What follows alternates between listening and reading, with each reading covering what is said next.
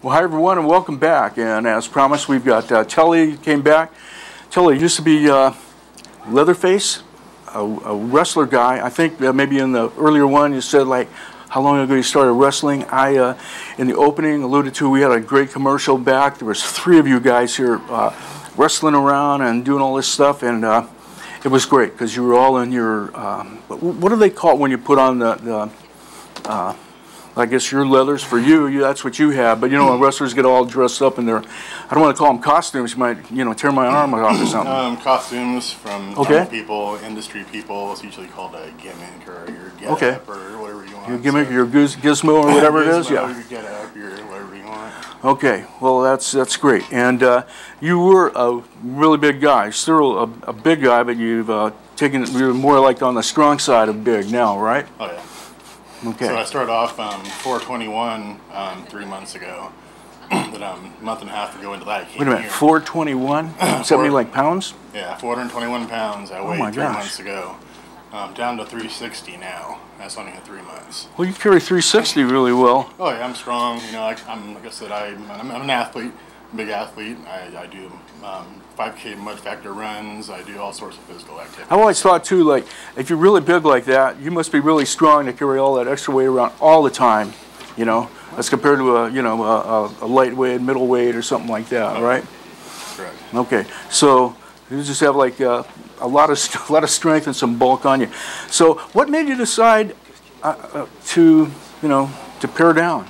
I went to the doctor a few months back. I had a problem with, of course, obesity, depression, all sorts of stuff.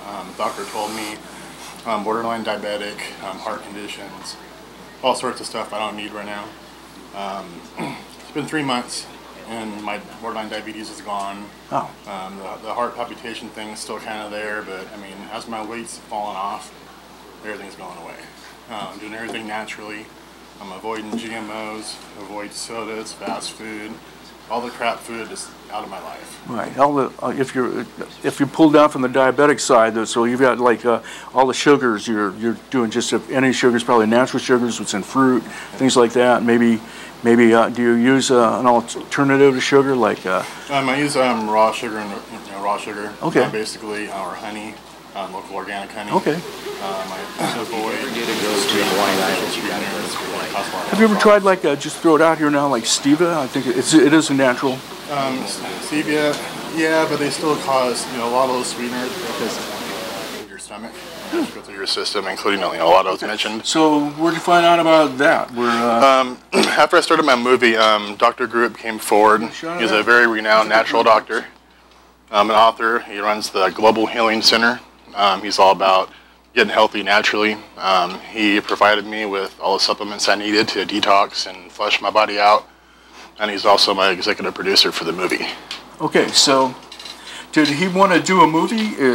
Whose idea was it to do a documentary? It was mine. Actually, Richard the Rockstar here locally, he's the one that came to me and said, hey, I fell into depression right after I got the bad news from the doctor.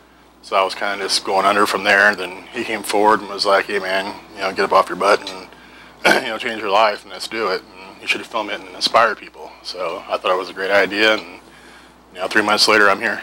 Okay, other than changing your diet, what have you done physically? Like you run, you're working out? I go to the gym 6-7 days a week. Cardio at least an hour, 2 hours a day, weights, the whole 9 yards. Like I said, I compete in little local obstacle runs. I've returned back to professional wrestling recently. Due to health, I didn't wrestle for about 3 years. It just got too bad, and I actually went back. So you've been in some matches again? Oh yeah, I wrestled recently. Actually last weekend down in Los Angeles, Freak Show Wrestling. Actually booked again in June for my first really big returning match.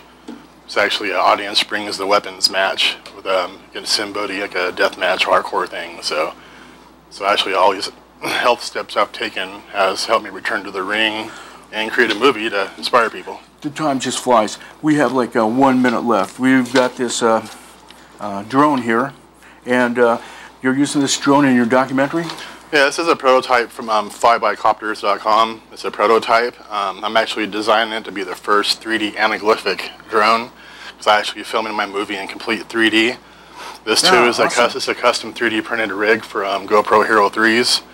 So it's actually attaches to the drone. Well, a different awesome. piece. Here, look, really still, you do that as well. So there's two lenses, basically two cameras set apart. Two cameras, got the LCD screen back here, extra mic. It detaches that put onto a jib or a crane. I have a smaller rig that I used for the gimbal right here.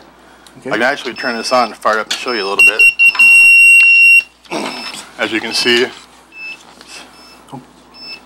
we're going to get cut off in a hard break. Just if you fire this up, I can see the gimbal moving. You have that? See that? And down in here, the pan tilt. Move that. You know, step back a little bit. Okay. Grand finale. I can't take it off in here, but. So you can't cool us down. Oh yeah, 750 millimeter drone, commercial, go real high up in the sky. Okay.